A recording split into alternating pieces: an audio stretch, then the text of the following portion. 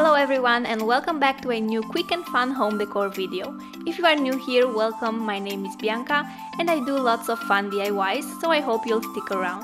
So let's get started with the first DIY. If you love traveling, you'll probably love this DIY. You will just need a picture frame, I got mine from IKEA, and any map or world atlas. I'm actually using my old school atlas, and this is Romania, by the way. A couple of you were wondering where I have this accent from, and it is because I am from Romania. I hope my accent is not too annoying though. I've received some comments regarding my accent, but nobody guessed I'm from Romania. Just Spain, Russia, Brazil or France, so now you know. Next you'll need some brushes and some acrylic paint or just a Sharpie. I actually ended up using a black marker. First, open your picture frame and peel off the sticker from both sides of the plastic.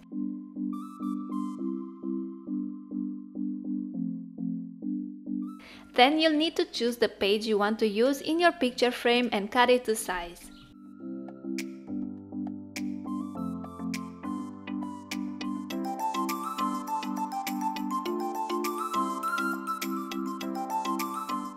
Now it's time to write or paint your text on the map. If your handwriting is not the best, which mine is neither, you can search for different handwriting style fonts on sites like dafont.com, where you can actually type your text and see how it looks like in different fonts. For me, this is a really helpful trick whenever I need to handwrite something.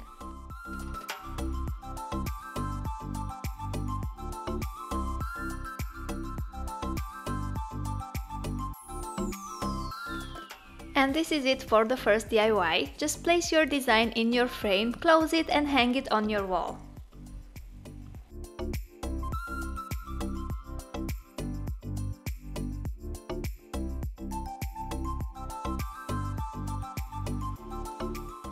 For the next DIY you'll need a desk word globe. Mine is actually thrifted and very old, some golden spray paint, some acrylic paint, brushes and a black marker. I've started by taking out the metal part and spraying it gold. Make sure you do this step in a very well ventilated area. After everything is dry, you can reassemble the globe and start painting it. I've used different pastel colors for the continents and blue for the water.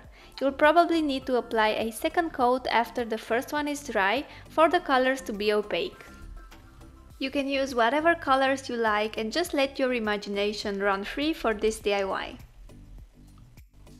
This is how my globe turned out. The finishing touch is to outline the continents using a black marker, and I think this makes the biggest difference. It just looks finished.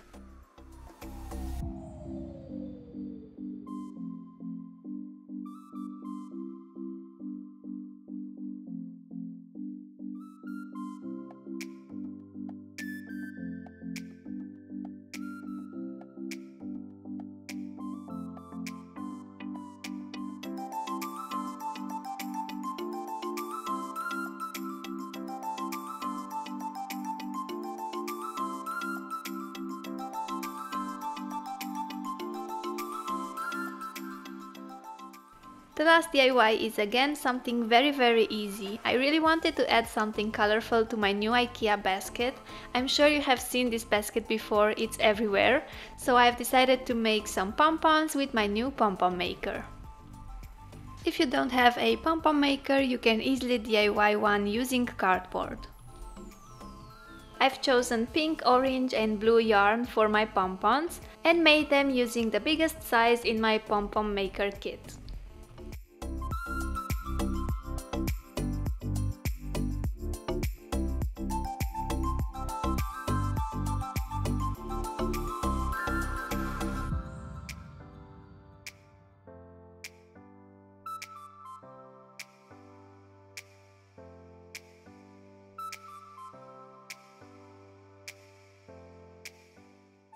To tie them to my basket, I just wrapped a longer string that I've tied my pom-pom with around some small scissors and poke it through the weave of the basket. Tied it on the inside and that was it. And if you ever get bored of your pom-poms and want to take them off or add some different ones, it's really easy. You just have to untie them from the inside and pull them out.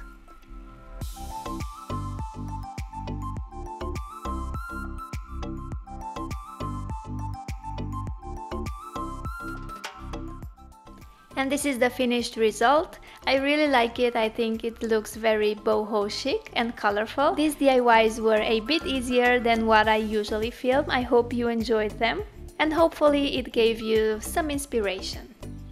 Don't forget to subscribe for more home decor and fashion DIYs. Like this video if you did like it, and I'll see you in my next video. Thanks for watching. Bye!